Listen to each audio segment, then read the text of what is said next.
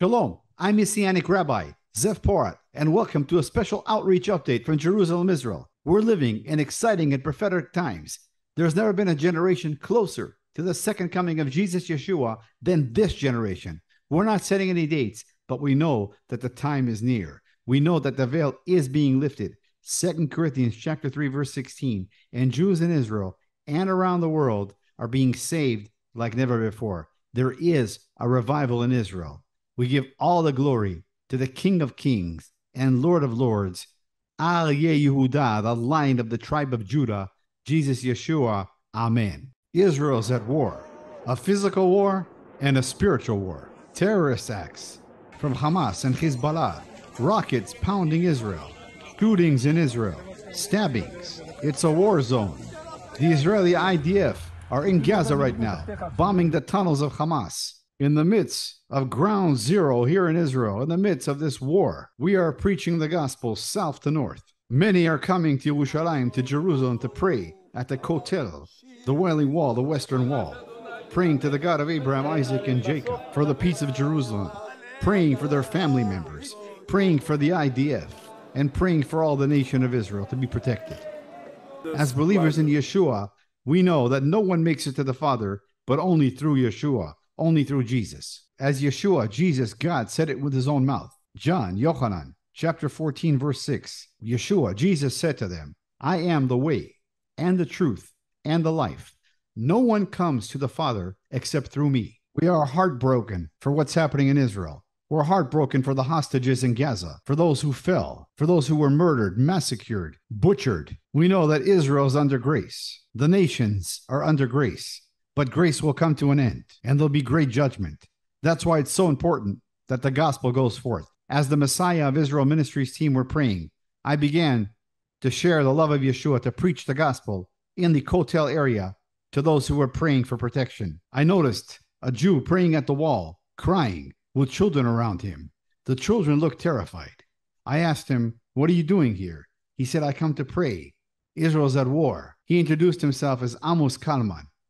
I introduced myself, and he asked me, what are you doing here? I told him, I come here to share the truth, to share the only hope that Israel has. Amos said, Kuli ozen, I'm all ears. He wanted to hear the hope of Israel. Amos said, tell me about this hope. I told Amos, God loves Israel, and that's why he's protecting Israel, because he wants to bring him into salvation. He wants to bring him into eternal hope, not just temporary hope. Amos said, I believe in God. I said, but do you know God? He says, I know. Elohei Avraham, Yitzchak, veYaakov, the God of Abraham, Isaac, and Jacob. I said, Amen. But do you know who he is? He said, what do you mean? You can see the kids were all frightened and lost themselves, holding their head. I asked Amos, what atoned for sins thousands of years ago? He said, the blood sacrifice. I said, do we have blood sacrifice now? He said, no. I said, so what atones for sin? He said, prayer. I said, can you show me in the Bible that prayer atones for sins? He says, I can't show you in the Bible. I said, why not? I said, because it's not there. I said, then where is it? He said, it's in rabbinic books. I said, do you believe rabbinic books or do you believe the Bible, the Tanakh? He said, I believe the Tanakh, but the rabbis interpret the Tanakh. I said, yes, but you said that it's not in the Tanakh, so how can they interpret something that's not there? Amos was now getting confused. He didn't have an answer. Finally, he said, you have a good point there. I never thought about that. Amos then asked, what does this have to do with the hope of Israel and the war? I said, everything. Because without atonement for sins, there can't be a relationship with God. Without a relationship with God, there cannot be eternal life. God is preserving Israel, number one, because Messiah has to come back. Number two, for Israel to repent and turn to him before it's too late. Amos then asked, come back? I said, yes, Messiah already came.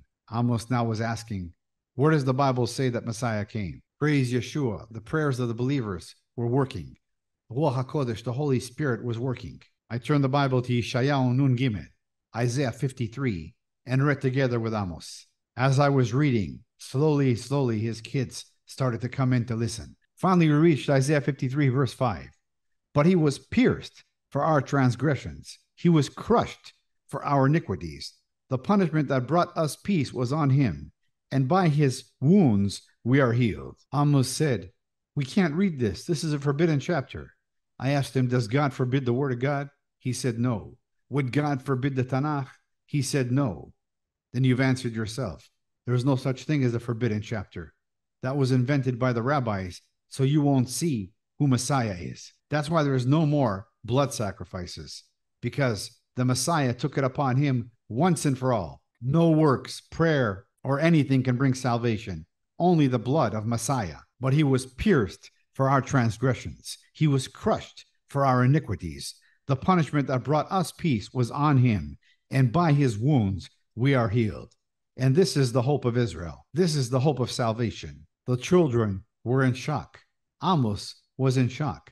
Finally, he asked, who is this Messiah? It was time for the full gospel. His name is Yeshua, Jesus, who died on the tree on the cross for our sins. He rose on the third day, and by his blood, all who repent and believe have full redemption of sins and eternal life. And that is the hope of Israel.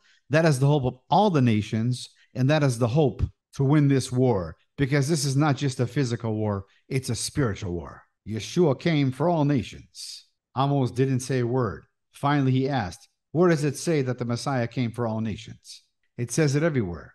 Psalms 117, verse 1. Praise the Lord, all you nations. Praise him, all you people of the earth. Hallelujah. God is calling you and your family to salvation.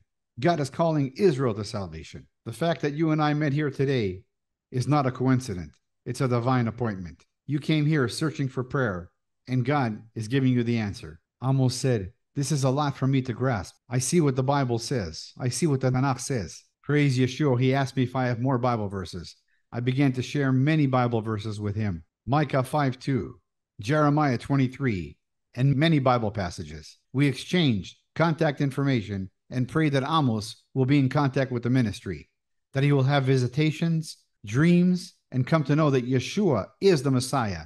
Yeshua is God. One thing is certain, Amos and all those that heard the gospel will never be the same again. And for this, we give all the glory to the King of Kings and Lord of Lords, Jesus Yeshua. And for Zion's sake, we will not keep silent. Isaiah 62, verse 1. For Zion's sake, I will not keep silent. For Jerusalem's sake, I will not remain quiet, till her vindication shines out like the dawn, her salvation like a blazing torch.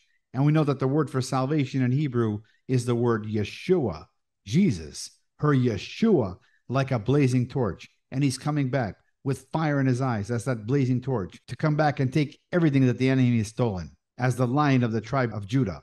And until then, we will continue to preach the gospel no matter what. In fact, we will increase the preaching of the gospel during the war. We give all the glory to Yeshua, the King of Kings and Lord of Lords. Continue to stand with us and pray for us as we preach the gospel in the midst of a war zone here in Israel. Until next time, I'm Messianic Rabbi Zev Porat, sending you blessings from Israel in the mighty name of the King of Kings and Lord of Lords, Al Yehuda, the Lion of the tribe of Judah, the great I am, Jesus Yeshua. Amen. Every knee shall bow and every tongue will confess that Yeshua, Jesus, is God. Hallelujah. Amen. Psalms 121, verse 4. The God of Israel will never sleep and he'll never slumber.